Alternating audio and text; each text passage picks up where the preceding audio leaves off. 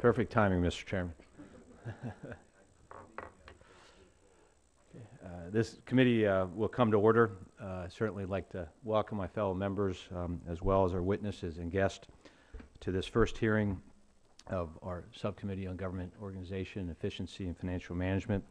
I certainly am honored, Mr. Chairman, to be working with you again. And for those who don't know, when I was last in the majority and had the privilege of chairing this subcommittee, Mr. Towns was my ranking member for those 4 years. And when he went into the majority, I got to be his ranking member. So we're playing musical chairs here, but the same commitment of working together for just good government issues. So again, Ed, delighted to be reunited with you. I'm going to offer an abbreviated open statement because we appreciate our witnesses' patience in holding down the fort here while we finished up votes on the floor. But we're anxious to get your testimony. Our focus here today is really to look at a specific issue, financial information of the federal government, and particularly how that information is reported and then acted upon, and specifically the consolidated financial report and how we can make it more useful. The question we're asking is how we take that information and make it more useful, not just to Congress, but to the American people. And certainly given the deficit spending that we see year in and year out and a $14 trillion debt, we know the American people care deeply about this issue, about how we're handling their money responsibly or not. I want to certainly applaud the Federal Accounting Standards Advisory Board for taking a very important first step in convening a task force to look at the federal financial reporting model and how we can improve that model and make it more beneficial to, again, the public as well as members of Congress. Delighted to have three wonderful witnesses here today. First, Mr. Tom Allen, Chairman of FASAB. I understand this is the first time that FASAB has been invited to testify before Congress. We're glad to have you here. Mr. Jonathan Breul, Executive Director of the IBM Center for the Business of Government, and we're pleased to have you testifying before the subcommittee again. Mr. Townsend and I certainly benefited from your expertise in the 108th and 109th sessions of Congress, and know we will again be benefit and blessed by your information and your expertise. And finally, Mr. Mike Hettinger, Executive Director with Grant Thornton. It's really great to see you here on the other side of the table. For those of you who don't know, Mike was our subcommittee staff director for 4 years and did an outstanding job, and as well as other positions here on the Hill, and kind of brings perspective of both a staff person as well as now in the private sector. As we speak, the Government Accountability Office is releasing its biannual high-risk list. Many of the issues identified by GAO have to do with sound financial management, more likely a lack thereof. Though this may seem somewhat dry, some of the topics our subcommittee will deal with, it is incredibly important. Nothing is more important than being effective stewards of the taxpayers' funds, particularly in difficult financial times as we see facing our nation today.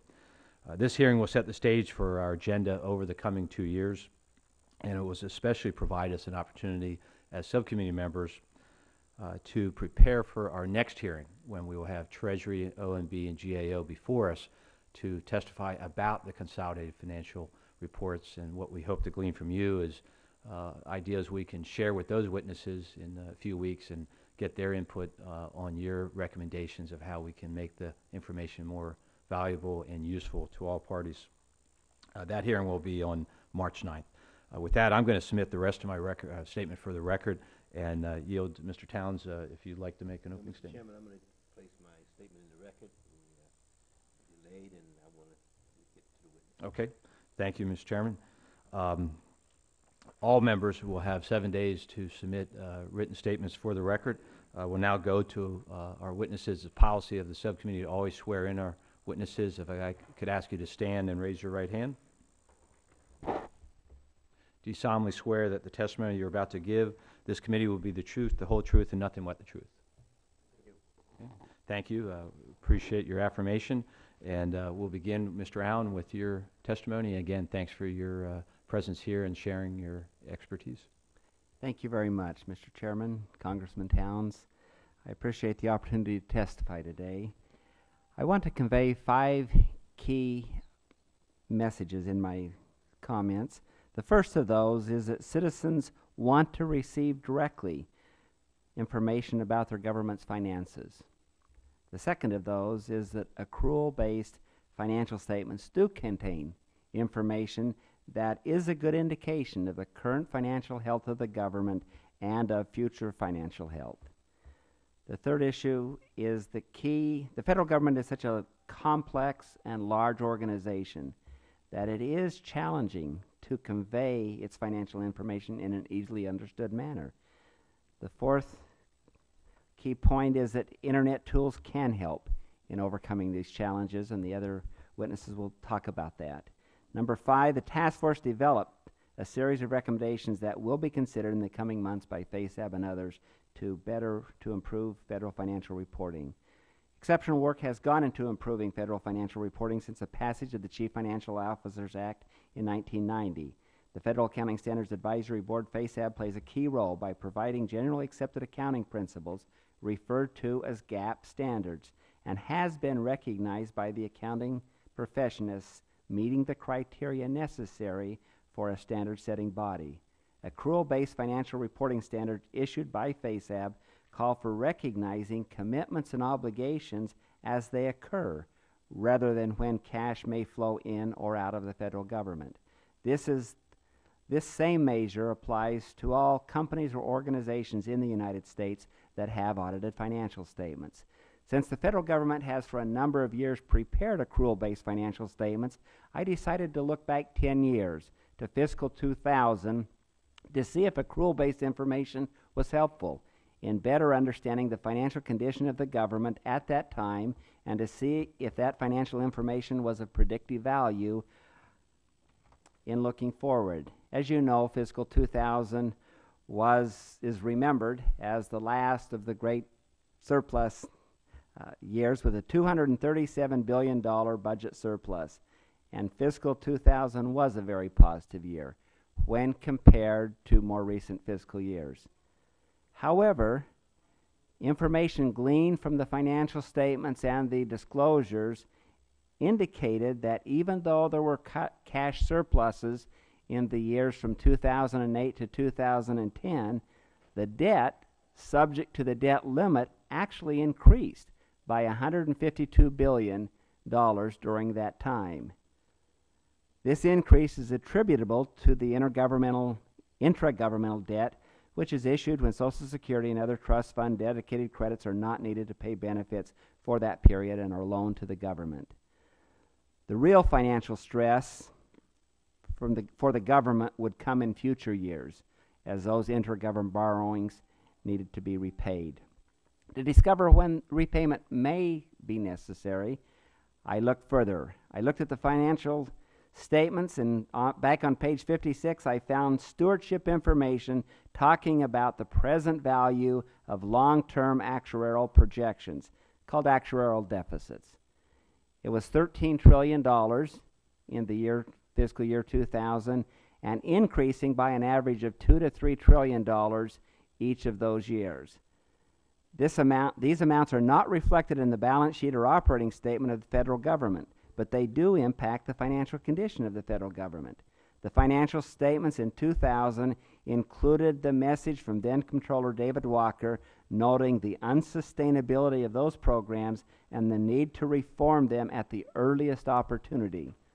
These comments are not to imply any inappropriateness of the above stated transactions or noncompliance with federal GAAP, but rather to note that there was information to help financial statement readers better understand the broad financial condition of the government at that time, including fiscal challenges that would need to be dealt with in the future.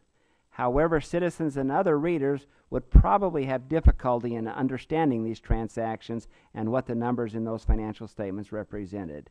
Despite the much progress that has been made, FASAB has recognized the difficulty of communicating often complex federal financial information and the need to improve the understandability of federal financial reporting. The question of how to better communicate this financial information has also been a challenge. Accordingly, the Federal Reporting Model Project was added to the FASAB agenda. Beginning in the year 2008, we undertook a user study. We found that citizens do want to know more about the financial health of the federal government, but they often did not know that financial statements even existed, and when shown the financial statements, had trouble understanding what they meant. Our sponsors from Treasury, OMB, and GAO are also seeking to better inform citizens regarding the financial condition of the federal government. Their efforts have resulted in the schedules of key amounts in the financial statement management discussion and analysis. These schedules are illustrated in my written comments. For fiscal year 2000, additional long-term projections have been added to the financial report. These long-term projections help inform readers about the challenge of continuing current financial policy without change. The task force provided a list of 10 recommendations for consideration by FASAB and its sponsors. I want to thank them for the expertise they brought together and their excellent recommendations. I am hopeful that these recommendations and our other efforts will lead to a better informed citizenry. I look forward to answering your questions. Thank you.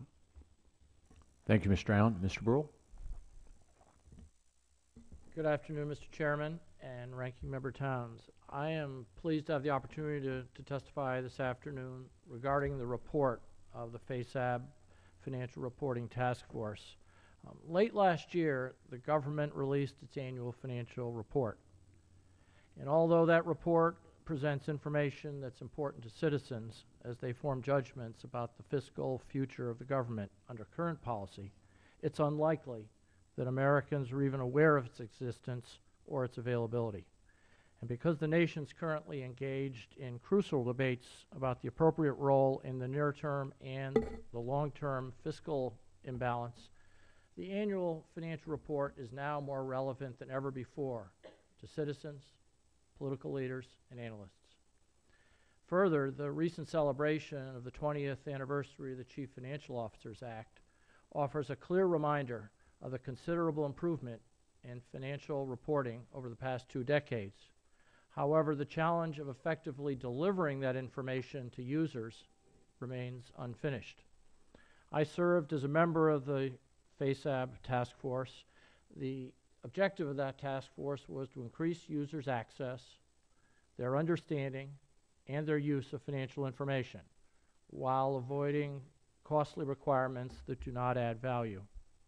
To do so, the task force focused on the consolidated financial report, largely because that's where we judged the public would start in order to learn about the fiscal health of the federal government as a whole. And the FASAB user studies, as Mr. Allen indicated, showed that citizens and indeed many executives and managers in government have difficulty understanding the information in that report.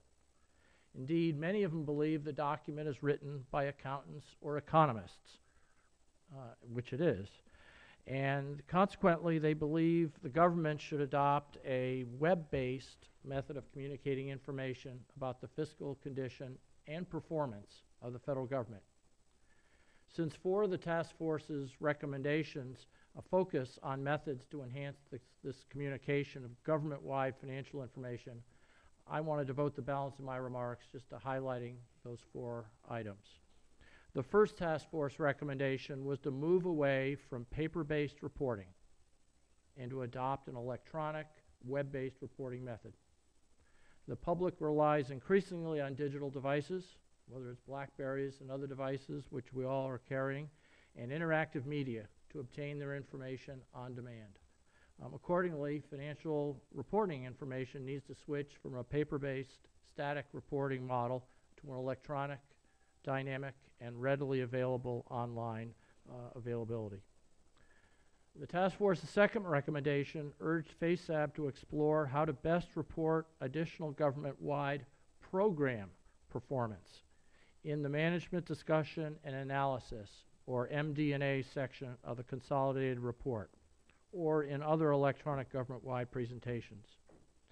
The nation's engaged in deliberations to determine the federal government's future role in the economy and society, and program performance measures presented in the consolidated report could potentially help inform that debate, especially if they were structured to provide such information about the government's effectiveness in achieving its planned goals, as well as the economy and efficiency of government operations. And I should point out that this recommendation now very nicely aligns with the recently enacted GPRA Modernization Act, which, as you know, strengthens the existing requirements for the reporting of performance information and calls upon the Office of Management and Budget to develop a government-wide performance plan. The third recommendation of the task force is to present net cost and spending by function. The current statement of net costs is presented by agency. FASAB focus group discussions with citizens indicated that users are much more likely to focus on the government's functions, such as healthcare, social services, national security, those kind of functions, rather than the agencies which are administering them. And as you know, that's the kind of information which the budget is currently presented, and it's a breakdown which many in Congress and the federal government are already familiar and use on a regular basis. The task force's final recommendation was to establish a central website for federal financial information and to aggressively inform the public of its availability. Ultimately, the success of the previous recommendations requires making the public aware of these financial reports and the information they provide. A central website would enable the federal government to take advantage of existing technology and to help identify improvements that may be needed. The static, paper-based reports that the federal government delivers today contain important information about the fiscal health of the federal government. However, those reports are not presented or available in a way that makes them easy to use or easy to understand, thereby limiting their impact. The government needs to use modern technology to inform the presentation of that information and adapt to the way users want to receive the information and are much more likely to use that information. Thank you. Mr. Hettinger? Chairman Platts, Ranking Member Towns, and members of the subcommittee, thank you for the opportunity to testify today. As you mentioned in your opening remarks, I served from 2003 to 2006 as the staff director of this subcommittee. I'm currently an executive director with Grant Thornton's Global Public Sector Practice, but I'm here as a witness today based on my experience serving as a member of the Financial Reporting Model Task Force to the FASAB. I applaud the committee for holding this hearing today and for your ongoing interest in government efficiency and effectiveness. Since the enactment of the CFO Act in 1990, we have seen a steady and significant improvement in the quality and availability of information about the federal government's finances. That information, contained in individual agency financial statements, performance and accountability reports, the Consolidated Financial Report, and other reports, provides a sound baseline for decision makers and citizens alike to better understand how the federal government is using their hard-earned tax dollars. The issuance of the CFR in mid-December each year should set off a chain of events where Congress, the administration, and the general public have an opportunity to look at the financial condition of the government prior to the issuance of the President's budget. All too often, however, the issuance of the CFR goes largely unnoticed. About 6 years ago, when I worked on this subcommittee, I participated in an effort led by the Department of Treasury to improve the usefulness of the CFR. That effort, among other things, led to the development of the Citizen's Guide to the Financial Report of the U.S. government. This document provides an effective, high-level summary of the highlights of that year's CFR, useful for citizens seeking a basic understanding, but not necessarily useful for Congress or other decision makers. Last spring, FASAB conducted a user needs study to assess the financial information needs of the Congress. This study follows a mid-1980 study by GAO.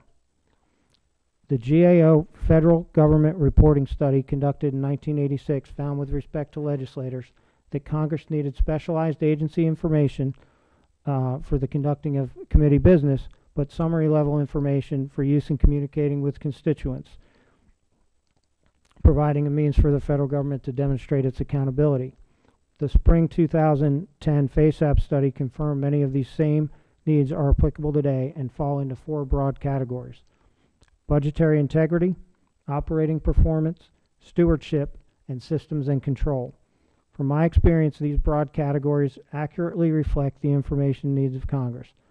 Members and staff attain this information from a variety of sources, including the news media, agencies directly, legislative support organizations such as CRS, inspectors general, or via your own research and oversight. There is also a wealth of information contained in statutorily required reports, including the CFR, as well as agency PARs, and I believe Congress and the general public would benefit greatly from making that information more readily available and understandable. With the creation of websites like usaspending.gov, data.gov, the Federal Procurement Data System, and private websites looking at the financial condition of the government, citizens now have access to more information than ever before, and clearly more interest in the information contained in those sites. Ease of use and the relevance of the information housed on these sites drives visitors. However, the completeness and accuracy of the data contained within is essential for those government-owned sites. The mission of the Financial Reporting Model Task Force, as Jonathan mentioned in his statement, to increase users' access to and understanding and use of financial information in the CFR, while avoiding costly requirements that don't add value, sought to address this very issue. I was pleased to be a part of this effort because I believe that mission gets to the heart of where we stand on federal financial management 20 years after the enactment of the CFO Act. We have a great deal of information, but that information is not understandable by the general public or useful for decision makers. The task force, as Jonathan also mentioned, makes 10 key recommendations, ranging from adopting a web-based reporting model to presenting a functional statement of net cost to establishing a federal financial information website and raising awareness of the availability of federal financial information. Recommendation 1, asking Treasury to move away from a paper-based reporting model by adopting an electronic web-based reporting model, is essential if we are to move in the direction of improving the availability and transparency of government information. This recommendation, combined with Recommendation 10, which calls for the establishment of a federal financial information website to help raise awareness of the government's financial information, go a long way toward improving the ease of access to information. Recommendation 3, regarding a functional statement of net cost, would present net cost and spending by function, as Jonathan mentioned, such as healthcare, rather than by agencies such as HHS. This recommendation, I believe, is essential if we are to truly understand the cost of government. And there are a number of other recommendations that I've highlighted in my written statement. I'll skip over those because I think they've been addressed by the other witnesses. I'll close by saying there's a wealth of really important financial information contained in the CFR, as well as in agency financial statements. But to make that information relevant, it must be timely, accurate, understandable, and usable. Thank you again for the opportunity to be here today, and I'm happy to answer any questions the members may have. Thank you again for testimony, all three, and your written statements will be made part of the record as well. Delighted to have been joined by one of our freshman members, Congressman Gosar from Arizona. Delighted to have you with us on the committee, and returning senior member, Mr. Cooper from Tennessee. So thanks for both of you being with us. We're going to do a round of questions in basically 5 minutes and rotate, and then if we have need for a second, third, fourth round, we'll come back around. But Mr. Allen, I'd like to start in your role with FASAB. You certainly, in setting accounting standards for the federal government, you have to kind of please a lot of different communities. The bond rating agencies, auditors, citizens, members of Congress, federal managers. When we talk about some of the recommendations that the task force has made and going to a web-based reporting model for financial statements, going to that model seems kind of mutually beneficial to all communities, whether it be members of Congress or the public at large. But is it different when we talk about how the information that's on that web-based model is reported?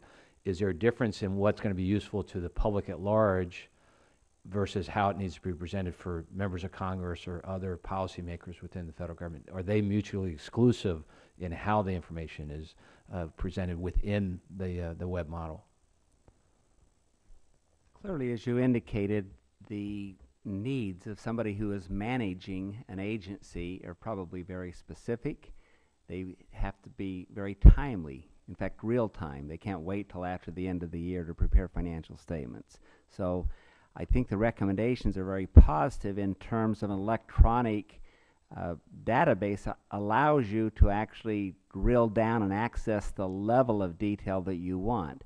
There are challenges of getting it real time for some people, and others who would look at it at the end of the year and say, okay, here's a broad overview. But the efficiencies that need to take place in the federal government that I think would be significant is if we had the same financial systems that provided the information to manage were also the same financial systems that were used to generate the numbers that would prepare the financial statements after the end of the year and would have audit coverage. That gives credibility to everyone who's using that system. The challenge right now is often that's not the case in agencies. And so that's one of the things that I would encourage you and your committee to encourage and look forward to. But yes, the technology and the drill down capacity would be beneficial. And what you envision when you talk about the drill down opportunities is you have the CFR and kind of the overall report, but if it's a web-based model, then you can link through that web-based model down into NASA or DoD or Commerce and get into the nitty-gritty of that individual department or agency's financials pretty easily. And even beyond what they're now reporting, because what we heard from citizens, for example, everyone was interested in the cost of defense. But what they were interested in is a lot lower detail than anything that's reported now. They wanted to know the cost of a war in a particular country or something like that. So I think as we gather the data electronically, now obviously there's going to be some work in sort of how you cut and dice that information, but you would clearly be able to answer the detailed questions people want. Not too many people say, just tell me the total cost of defense and I'm happy to know that. Is it fair to say that what your FASAB and the task force recommendations are about is, and we already have right-to-know laws, and we have a right to know the information, but it's getting access to it in a usable, time-sensitive manner, is that your recommendation is not changing the right to know, but the access to what you do have a right to know. Right. And through a better resource tool such as a web-based model. Yes, that's a very good summary. Thank you. Mr.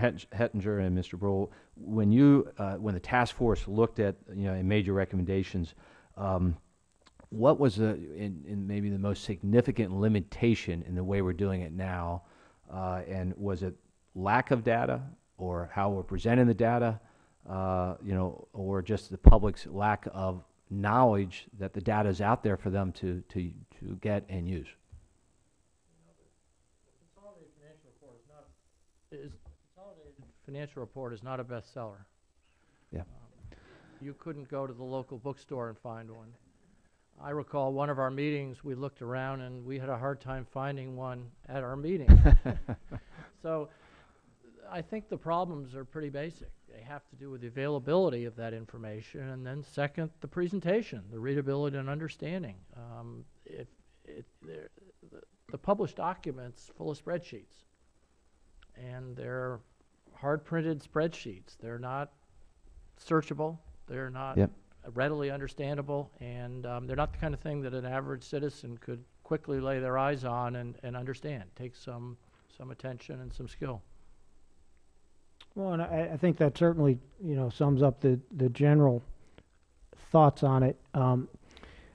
In a way, it's almost too much information. And I mean, as Jonathan talked about, if you were to pull one out, and I'm guessing no one here has one, but if you were to pull one out, it's this big, and it's got an awful lot of detailed information in there. And your average citizen is not going to look at that document and quite honestly understand much of anything that's in it.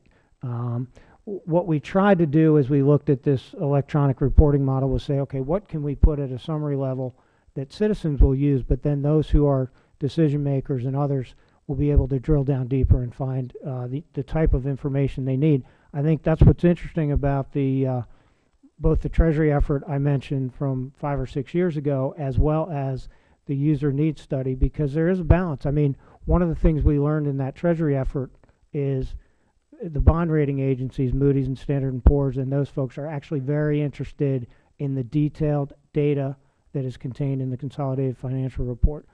Your average citizen doesn't want to see the same type of information that that Moody's and Standard & Poor's want to see. So we try to provide a vehicle that will allow for some summary level information, but then a drill down that won't overwhelm people.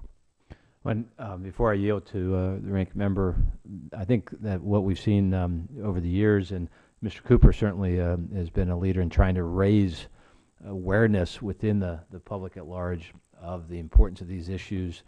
And as Mr. Breul said, you know, it's not necessarily a bestseller, the CFR, but it is really one of the most critical reports that's done for the American people when it comes to how we're spending their money. And I've joked in the past when I last chaired the subcommittee that in getting attention to this issue of the information and access to the information is that I've gotten to the point where I think that maybe we need to, along with the three of you experts, is to have maybe a baseball player who's doing steroids be here to show an interest in the consolidated financial reports, and that would help generate interest in this very important information. So we're going to keep trying to raise awareness and work with you and others on better access to this critically important information. So with that, I yield to the ranking member, Mr. Towns. Thank you very much, Mr. Chairman. When you get that baseball player, just make certain he's not a Yankee. Well, as a diehard Orioles fan, no problem there. So, yeah. Let me again thank you very much for holding this hearing, and let me begin by we keep talking about the word user friendly. What can we do to sort of make this more user friendly, where people can sort of understand it in terms of members of Congress and the general public in particular? What can we do? You have any ideas of some things that we might be able to do to make it a little more user friendly?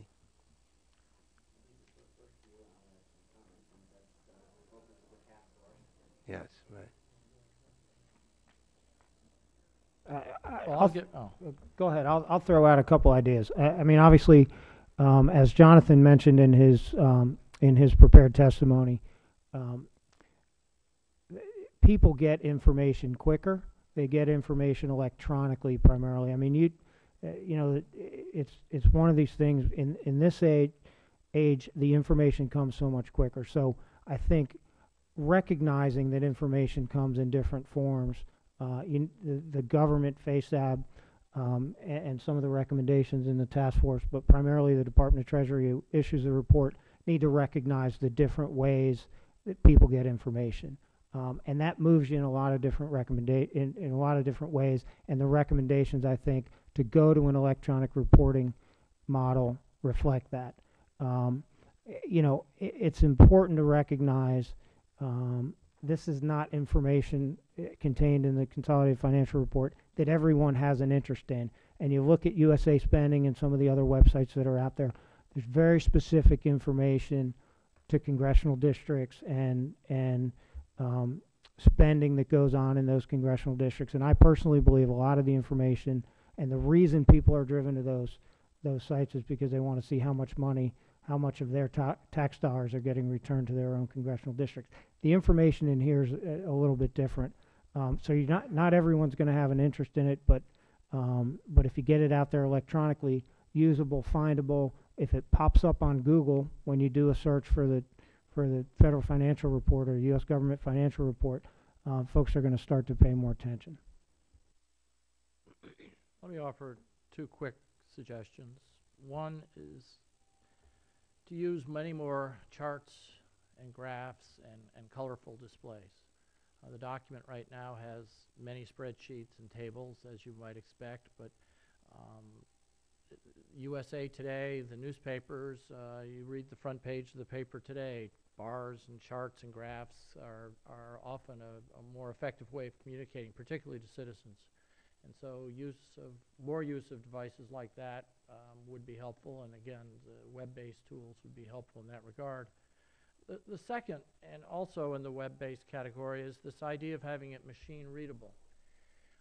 Right now, that's a hard document in which you've got usually it's called a PDF file, which is a true copy of the document reproduced for you in hard form or viewable on the screen. But if it was machine readable data, such as recovery.gov had been in the past for the Recovery Act money, you could search by a county or a title or a period of time and come up with the data that particularly corresponded to your particular interests, and would make it a much more user-friendly and user-customized tool for people to begin to dig in. And I think that's indeed why recovery.gov has been so popular. It's getting millions, hundreds of millions of hits because citizens are able to dig in, where the financial statements don't have that ability right now and could change. Thank you. Okay. Mr.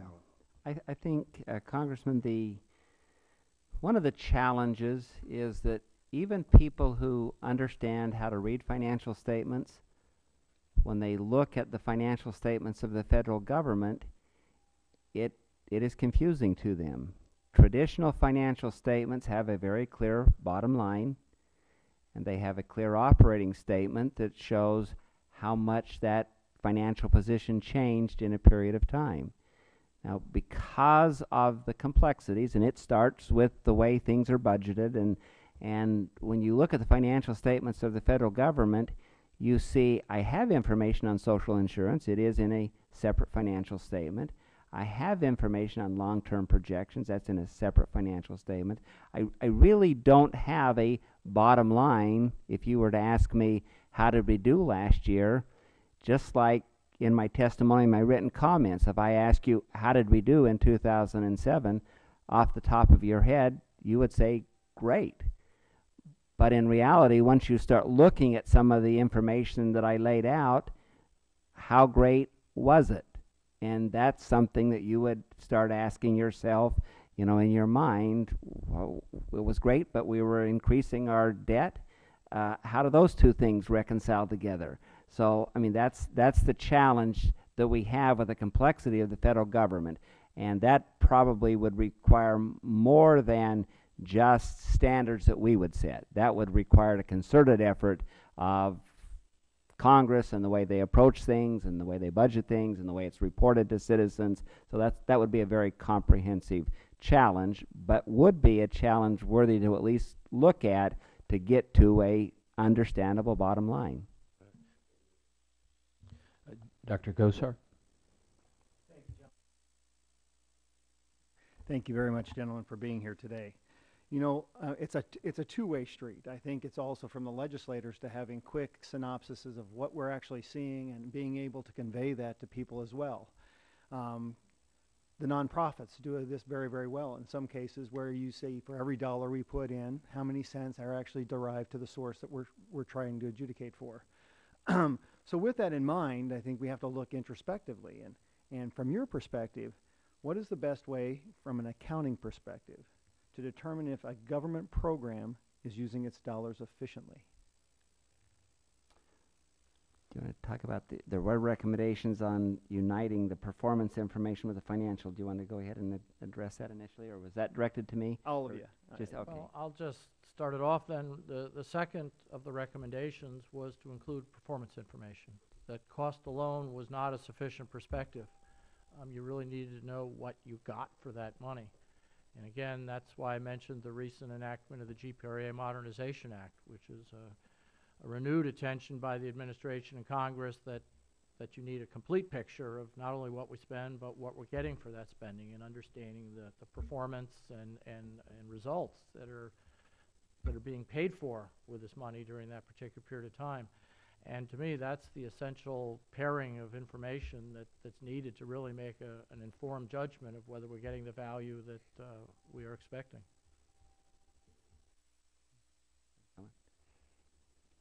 I mean, I'll associate myself with Jonathan's remarks. I mean, there's lots of ways to try to understand how a federal program is whether it's achieving its results. You know, when I worked on the subcommittee, Chairman Platts and I worked together to try to promote a bill which looks somewhat like what the GIPR Modernization Act looked like. That bill changed over time. The intent was to you know, take a programmatic approach to looking at the performance of programs, basically line by line, program by program, building on the Bush administration's, you know, program assessment rating tool. You know, I think it's effective. What you then have to do, as Jonathan talked about, is to tie that program performance information back to budget, and that's really the key in assessing the performance, but then demonstrating some budgetary changes as a result of a program's performance. Easier said than done in a lot of ways, I think, but that's how I would approach it. That's how I think it's been approached, and there have been many, as you know, many efforts by Congress and others over the years to try to understand exactly how effective these programs are being. I would add, I guess you talked about not-for-profit organizations, and even there, the standard setter identified what it is you need to report, cost of raising money versus program services you're delivering, but there is no requirement from an accounting standpoint of tell us how effective you are, and so it is a challenge. In fact, that probably is an area that is best addressed by those who are managing those programs, the agencies themselves. And I think from a standard setter standpoint, we can say you should include program information, but how to effectively present it is probably going to reside with those agencies, with models that may be presented by the task force or others. Well, follow-up question, because I want to make sure that we're getting right information in regards to the proper accounting. So in your opinion, as accountants and following through in financial statements, in last year's healthcare bill, did Congress follow its due process in properly accounting for funds and cost analysis in a transparent and accurate accounting method? I don't see the 10-foot pole, but my understanding is that there will be a presentation of those people who prepared the financial statements for 2010 and who audited those financial statements, and that will be a presentation that they believe is most appropriately addressed by them as opposed to us as standard setter. Is that a bailout? It is. And Dr. Gosar, that's March 9th. Well, we will have Treasurer OMB before us. I yield back the rest of my time. Thank you. And before I yield to Mr. Cooper, is it safe to say when we talk about getting more performance information in the report and more easily understood, that if you go to that web-based model and have more performance, one of the true intents of moving the CFR up into December is so that it can be used in drafting the subsequent year's budget, and that, you know, in the current model it doesn't lend itself very well, especially the lack of performance and easily accessed performance information. Is that a fair statement? I think that's true, and I would simply put out that with the new GPRA Modernization Act, at least for the high-level, high-priority goals, the Congress asked for quarterly reporting. So in fact, you could begin to build up a more periodic reporting and have information not only at the end of the year, but during the year when there's some opportunity to make some course corrections or changes if you want to accelerate or decline the trend that you're currently on. So I think that's exactly right. Mr. Cooper? Thank you, Mr. Chairman. Let's be honest. This is one of the most important and most boring hearings in congressional history. We are lucky if this is even on C-SPAN 3. There are about maybe 20 live people in this room, and half of them are asleep, because we are not speaking a language the average American voter understands. So let me put the cookies on the low shelf. And especially I'd like to get Dr. Gosar's attention on this, because as a new member, perhaps he can rescue us.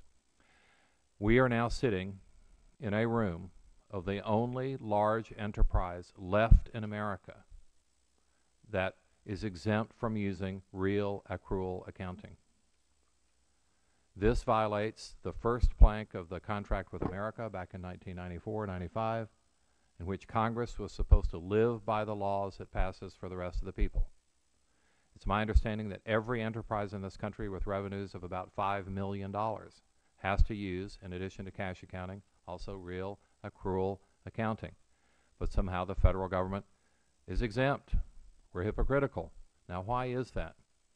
Well, first of all, I still can't find one lobbying enterprise in this town, and Lord knows there are thousands of them. There are between 30 and 60 lobbyists for every one of us. Not one of those folks, to my knowledge, is for real accrual accounting for the federal government. Isn't that interesting? When the average Civic Club member back home has to use real accrual accounting for their business, whether for-profit or non-profit. State and local governments have to use real accrual accounting. It prevents them from hiding their unfunded pension liabilities and things like that. So why isn't the federal government using it? This is a mystery that you gentlemen can help us solve, because while we're talking here about electronic display of information or fine-tuning these facts, there's not a lack of information. There's a willful blindness to that information. The rating agencies, Moody's and Standard & Poor's, have already said maybe we have 1 or 2 years left before we face a possible downgrade of the Treasury bond because we're so mismanaging our nation's finances. Now, how are we mismanaging it? According to cash accounting, our debt is on the order of $14 trillion. But if you look at our unfunded obligations, programs like Medicare, Social Security, things like that, it's more like unfunded obligations of 50, 60, who knows how many trillion dollars, many times larger. Our debt this year isn't $1.5 trillion or so, it's more like $2 trillion. So when are we going to get real on these numbers? And that's why I think it's important to be somewhat blunt, be simple without being simplistic, to help the average American understand the situation we're in. Because it's very convenient here today for federal officials to hide the real numbers. You're talking about electronic displays so that the average citizen. The Treasury Department has never held a press conference about the release of the financial report of the United States government. Our own Treasury officials in both parties, whether it was the Bush administration or the Obama administration, they deliberately hide the release of this document, the only one compiled, according to law passed by Senator John Glenn, that uses the real numbers. So forgive me for being frustrated, but the business mantra is if you can't measure it, you can't manage it. We are refusing to measure the dimensions of our problem. A historian will look back at years hence and say they had the tools to do a good job, but they refused to use the tools. The tool is real accrual accounting, because that enables us to see what's not only in the national checkbook, but what's on the national credit card. So I know Mr. Allen knows these issues cold. I appreciate his great service on FASAB. I appreciate the other pioneers who've worked on this. But somehow we have to break the gridlock on this issue. Let's find one business lobby in America that's willing to support real accounting for the federal government. Where is the Chamber of Commerce? Where is the Business Roundtable? Where is the NFIB? For that matter, where is the Wall Street Journal? I have a chart in my office. I've had it for years. What's the debt? What's your share of the debt? We're using cash numbers. We need the real numbers. And you gentlemen can, while you're doing all the fancy fine-tuning stuff, you can help us understand the plain, blunt truth. We're not using honest accounting standards, not using real accounting standards, not using accrual accounting standards for the federal government. So this is more of a statement than a question. I appreciate your efforts, Mr. Chairman, to highlight these issues, but I think it's important to make this a less boring hearing and to put the cookies on a low shelf so that perhaps there's somebody out there in C-SPAN 3 land who will make this a cause and bring this to light. Thank you, Mr. Chairman. Thank you, Mr. Cooper, and your statement is one of the reasons I'm delighted to be back on the committee with you, and as I said, your efforts over many years to raise these very, very important issues, and you say maybe boring, but ever, ever important, and look forward to working with you as we go forward in these 2 years to do a better job in having the American people truly understand the financial crisis facing us, because as you said, the real numbers are tens of trillions of dollars of unfunded liabilities out there. So. Thank you, Mr. Chairman. Mr. Connolly? Thank you, Mr. Chairman, and I want to express to you my my delight in being on the subcommittee. I picked a third subcommittee because you were chairing it. So, thank you. I'm honored. And, and of course, you can imagine how thrilled I was that our first hearing was on accounting, because, you know, a wonderful subject. But actually, first of all, Mr. Allen, you should know that I was, for a long time, a consultant for FASB. And I didn't lobby for FASB, but I helped represent FASB here in Washington, working with other representatives of yours in a consulting status, and enjoyed very much working with FASB and going to Connecticut and debating green eyeshade issues and how they might be how they might translate into public policy. Let me I want to ask two questions. The first is, do you all ever look, though, at the costs of your decisions? Mr. Allen, for example, I think I can't remember the exact number, I used to know it by heart, but I was in local government for 14 years, and a new GASB standard added gazillions of dollars to the cost of local government, or eliminated even the option of expanding benefits because of the actuarial implications that GASB required us, all in the name of a new and more transparent accounting standard. And I think it depends on where you sit how helpful that is. And my question is, does FASB and do others, and the other panelists could certainly feel free to comment, ever take into account the cost implications of your decisions, both on the federal and state and local government levels, or for that matter in the private sector? Can I go ahead and start? Or, well, thank you. It's nice to see a welcoming face here and understanding the challenges of standard setting. I suspect I know what standard you're talking about that was passed. That was probably the last standard that I was involved in before I retired from GASB, and that probably had to do with recognizing the cost of healthcare promises for your employees. Was that GASB 76 or something like that? Yeah, Yeah. 56, I think. Yeah, 56. However, when one thinks about that, what has resulted from that decision? In other words, as accountants, we try to be non-political. We provide you information that you make decisions. In that particular case, that we receive letters back that were disconcerting. If you make us report this in our financial statements, they won't continue that benefit. And in fact, in the state of Utah, where I'm now a visiting professor at a university, I don't earn any benefit for health care, because the state of Utah legislators, when faced with a decision of, do I put that on the face of my financial statements and recognize that, decided that that cost was too great for them to assume. So when you look at the role of accounting, it isn't to make decisions about what one should do, but it's to provide you clearly the information that you've got to make a decision understanding the full cost of that.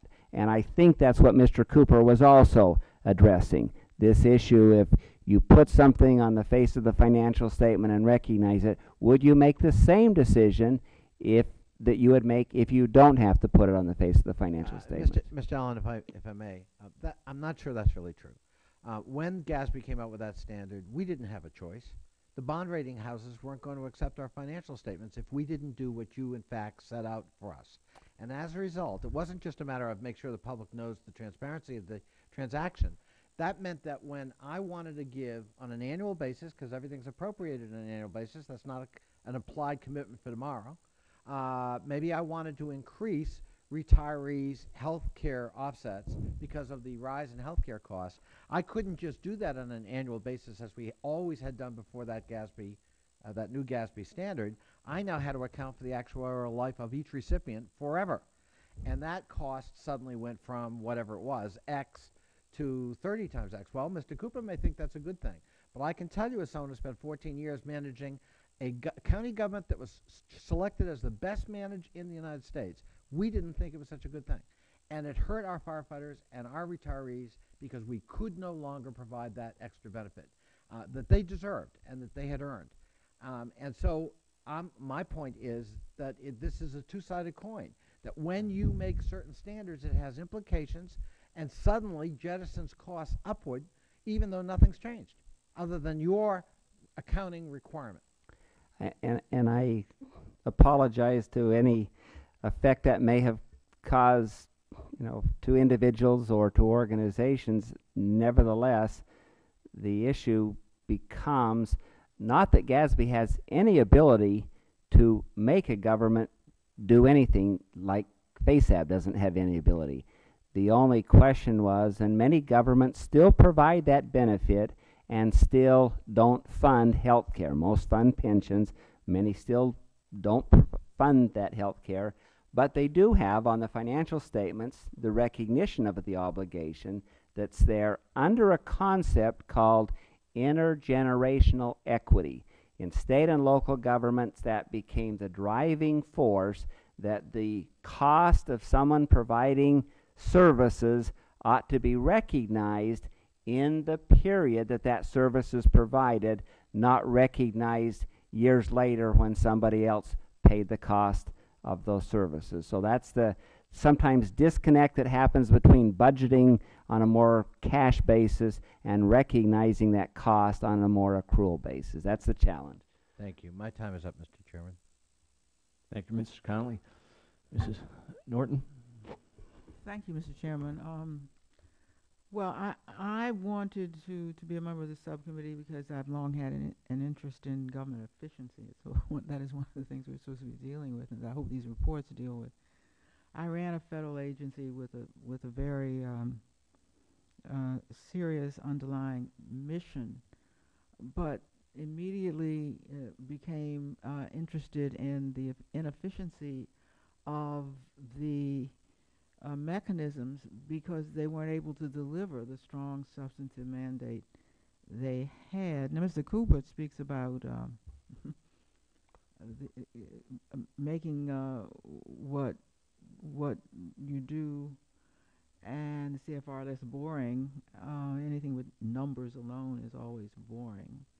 When I look at a graph, I always read some text, even though a graph is pretty picturesque. I don't even know if you use graphs.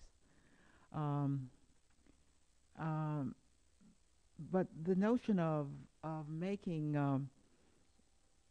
the work understandable to lay people could not be more important today, because when we hear some of what masquerades in what I can only call propaganda for what is right or wrong with the government, you can understand that it must be that there is no objective, understandable information out there.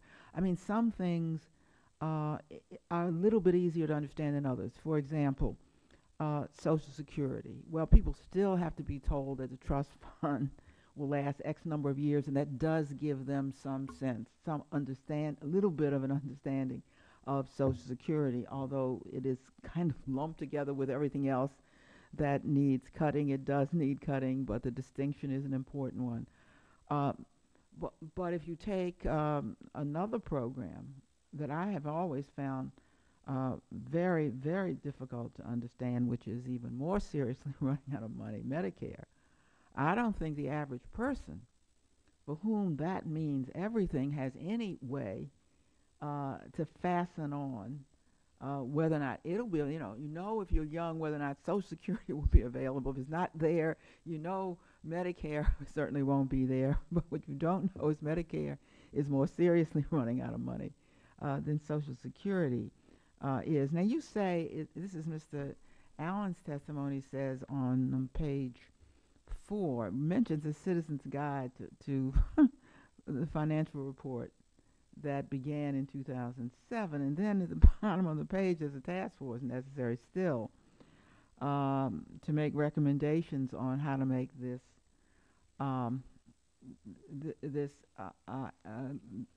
more understandable and more accessible. What was there about the citizen's guide that I take it caused the formation of the task force? Or would you reconcile the notion that there was this citizen's guide and what it did right or wrong, so that we understand why a task force of experts to increase user understanding, access, etc., was later formed? The Citizens Guide was an excellent effort, not by a standard setter. It was by Treasury, OMB and GAO getting together, as Mike indicated, and coming up with what they thought would be a better way to communicate. It has the same limitations these two gentlemen have talked about, which is I can look at a summary total of something, but if I want to know any detail about that, I can't go down, to the details to better understand that. So that Because you can't, because because I show one number, I may show the I see. Department of Defense. I see. That's the number. Well, what if that isn't the number? What I want? I want to know some detail about that, and that's why this electronic delivery of information and how to organize the information. Again, back to Mr. Cooper's comment. If you look at some of the illustrations, the 2004 illustration, for example, that came from the Treasury Department, it actually side by side and then combined, the Social Security and other obligation, information, and that was very pleasing to somebody and to some people and very disconcerting to others. But there has been an attempt to try and provide information that in these reports that help you understand better the financial statements. All the Citizen Guide comes from the financial statements. What they're talking about is giving additional information even beyond the summary information you see in the financial statements. I will say just a couple things. One interesting thing is the Citizens Guide is a paper-based document as well. And Jonathan Breul made the point earlier, when the government puts, whether it be the CFR or other documents on a website, it's a static document. They essentially copy it, put a PDF up there, and you can read it, but you may as well be reading the hard copy. And what we're talking about is trying to get a document on there that you can go in and work with and drill down and look at this information, the information that you find important to you, and really understand that information. The Citizen's Guide to a 10, 12, 15-page summary of a 350, 400-page consolidated financial report. It's very helpful, and I was part of the effort when I worked on the subcommittee, working with the folks at Treasury that came up with the Citizen's Guide model. I thought that was a great first step. I think what we're suggesting here, and as Tom points out, from a standard setting standpoint, is that we take it beyond that to something that gets you better access to more information in a more understandable, usable fashion. And as I mentioned in my statement, some of the recommendations really allow you to understand the true cost of government by function, not just necessarily by agency. And I think that is particularly important going forward as you look at the things that you're looking at. Thank you, Mr. Norton. Thank you. We're going to have a second round, and I'll kick it off. And Mr. Allen, I'm going to go back to a little bit of your work with GASB and chair and setting those accounting standards for state and local governments. In addition to, I think as you referenced, intergenerational equity, are there lessons learned from your work at GASB with state and local government reporting that you think we can well apply to the federal government in what we're doing? I guess the first two that come to mind are probably some that I have already mentioned. The challenge to, as you know, state and local governments focus very much on short-term financial resources, and even the thought of adding these obligations to their financial statement was very disconcerting, and we sought feedback from the bond rating agency that basically said, what's important isn't what you report. We already know you have those things and we already add those up. What's important is that you clearly communicate where you're at and then present information that shows where you're going from there. And I actually think that's applicable to the federal government.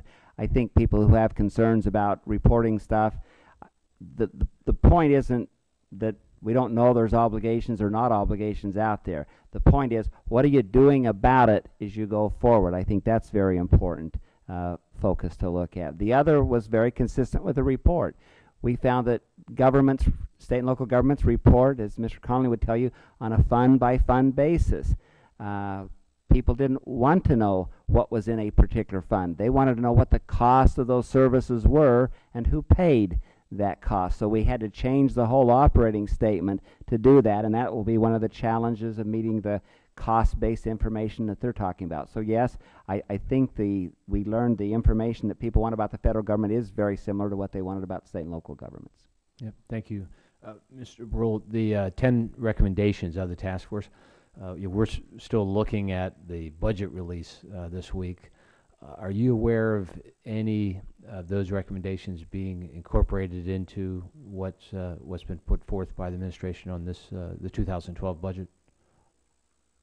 Mr. Chairman, I'm not, but I would doubt very much that there's a cost. In fact, we were hopeful some of these recommendations would, in fact, save costs by moving away from paper-based printing and distribution. And I don't think any of them really are costers. I think they're pretty much cost neutral. And our recommendations were so recent, I would doubt very much that the OMB has had an opportunity to incorporate them in any of their thinking quite yet. Okay. In fact, they were made to the FASAB, and they'll get to OMB shortly when they come to the next FASAB meeting. Okay, thank you. Mr. Towns? Thank you very much, Mr. Chairman. Let's talk about how strong the government's financial statements are for a minute. I guess I'll start with you, Mr. Allen. Your organization sets accounting standards for the federal government. That's accurate, right? Yes. Isn't it true that every year there are government agencies with financial statements that cannot meet government standards? Yes, most of them do. There are, I don't know this last year, but there's normally maybe 3 or 4 that don't, but most of the major agencies do meet those standards. And isn't it basically the same ones each time? That is my understanding, yes. Will any of the recommendations made here today help these agencies create more reliable financial statements? No. The issue is once you provide the information that's asked for, these recommendations will help discuss how it ought to be more effectively communicated, how it can be more effectively accessed, but I can tell you, for example, that one of those, as you well know, is the Department of Defense accounting for, their assets. We have issued additional standards beyond that says to do that, and say, well, if you don't have the information, make estimations then. Do something to try and move forward. So we recognize that there's value in information. We don't want people to spend tons of time researching old costs, so we're trying to be cost effective, but that agency still has to arrive at some point in time of having the information, and then you can talk about how better to communicate it. Right. Mr. Breul, if an agency publishes unreliable financial statements on a central website, that can lead to all kinds of confusion. So what can we do to avoid that kind of situation? The point is that once that gets out there, and if it's not correct, that could create some serious problems. Well, I'm not sure the information's unreliable. It hasn't passed the audit standards.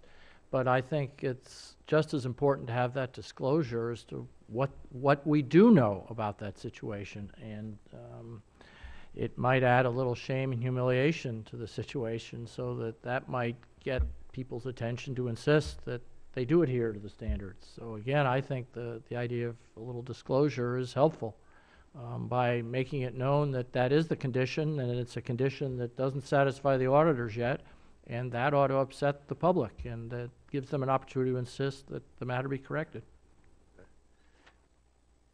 In closing, is there anything on this side that we need to do as members of Congress to make this work?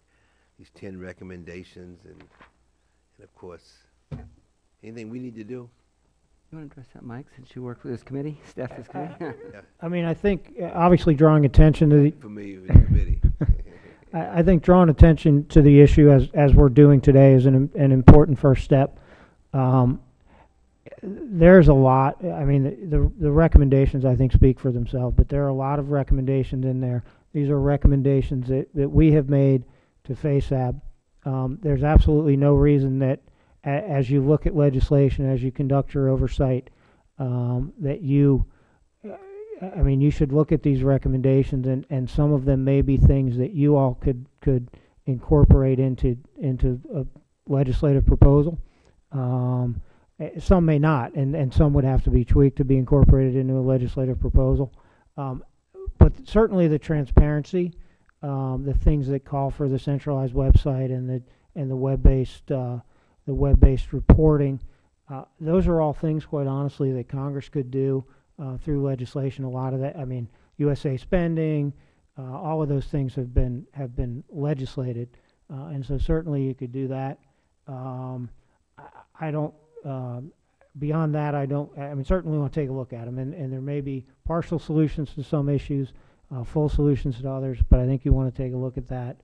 And certainly those of us who are on the task force and others who've been involved in that process would be happy to help. Thank you, Mr. Chairman. Mr. Conley? Thank you, Mr. Chairman. And by the way, I would ask unanimous consent to enter my statement into the record. Without objection. I thank the chair. And I said I had 2 questions, so now I go to my second one. We hear a lot about what more transparent and accurate accounting could do for the federal government. I wonder what your thoughts are about the critique that is sometimes raised that what we don't do very well, and you alluded to it, Mr. Breul, with respect to, or maybe you, Mr. Allen, with respect to the Pentagon, accounting for assets. But in the public sector, we're not always good at differentiating between consumption spending and investment, which you do in the private sector. And we're not always good at accounting for what is an asset. Especially in the public sector, it's a little squishier sometimes than it is in the private sector, for good reasons. But in any event, I would like your views on that.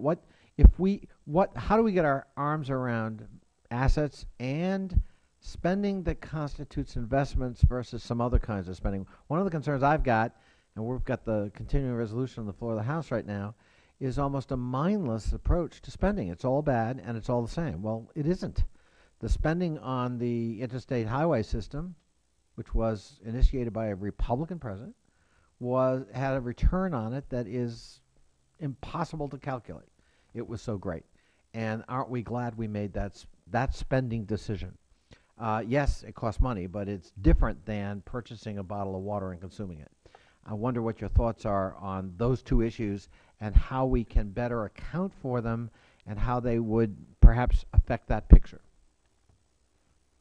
Well, Mr. Conley, I think your point is exactly the one that's addressed by this new GPRA Modernization Act, which is recognizing the need to marry the information about cost with information about what the results or performance is that you're buying for it. Is it just water you're consuming, or is it a long-term investment that's going to accrue benefits over time? And having that kind of performance information visible alongside the cost, so you can make a judgment as to whether that dollar is more or better spent here rather than there. And that's why one of the recommendations of this task force to inform those kind of decisions was to have performance information highlighted in the consolidated report as well, so the citizens would have some more information about what they're getting for those dollars that are being spent. Go ahead. Oh, okay. I'll just add real quick that the property, plant, equipment, the asset issue is one that I'm sure as the committee conducts its oversight and you begin to look at individual agency financial statements, you're going to see a recurring theme. And part of that recurring theme is going to be it's very difficult as part of the financial statement process to properly account for assets. And in particular, you're going to see that problem, I think, as it relates to places where they have huge assets like the Department of Defense, where you have aircraft carriers and ships, or NASA, where you have satellites and things like that. Those are assets, from my experience, and I'm not an auditor, but I did work on the committee for 4 years. those are the things that, as we looked at financial statements when I was on the committee, repeatedly we heard concerns about. So when to go back to Mr. Towns' question, as you're looking at these things and looking at agency financial statements, one of the things you probably ought to take a look at is there a way to better account for assets, for property, plant, and equipment, in a way that it's not property, plant, and equipment that's drawing down the entire financial statement, but something that that can be dealt with and allows those agencies to effectively manage their finances without having that pull it down. And I would just add that property, plant, and equipment is not the most important thing to account for in the federal government, absolutely. I think from my personal opinion, and everything I say obviously is my opinion, not FASAB's opinion, but from my personal opinion, the only thing that's important is, or the most important thing is to decide, what are you going to do? Or should we expense all of these things, you know, when we buy them? Should we capitalize? What? And it almost doesn't matter.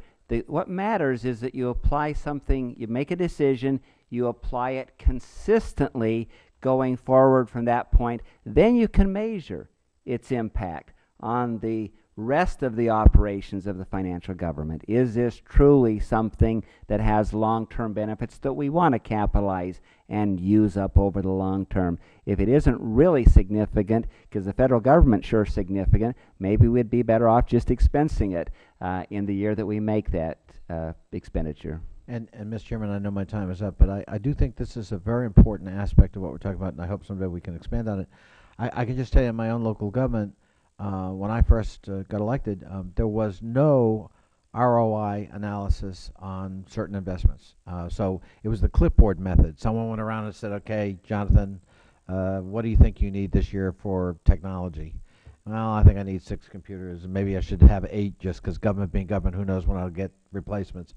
And there was no question of, well, but wait a minute, let's match your request against Mike's because he actually can show ROI and we know he's productive and you need to compete with him for us to make that investment. You're going to have to justify it. At the time, a completely alien concept. Today, I'm proud to say we do it very rigorously, and everybody understands they're going to have to justify that and other kinds of investments, and that they're in competition with other agencies. And I'm just wondering, I mean, we haven't got time to do it, but it is my fervent hope that we can have a similar appreciation in the federal government so that we're actually looking at return on investment when we make investments. Thank you, Mr. Chairman. Thank you. I want to thank our witnesses again, and both for your expertise that you've shared and your knowledge, but also your patience here with hearing that because of the floor votes didn't start for about almost an hour and a half late. And we look forward to continuing as a committee working with each of you individually and collectively as we go forward and helping set the stage today for our March 9th hearing when we do shed some light on the consolidated financial report. And as Mr. Cooper said, there may not have been a press conference held when it was released, but we're going to do our best to make sure the American people know what it says and how important it is for them to know what it says, because it's about their money. So with that, we're going to keep the record open for 2 weeks. If there's any additional information to be shared, along with written statements from members, again, thanks, and this hearing stands adjourned. Thank you.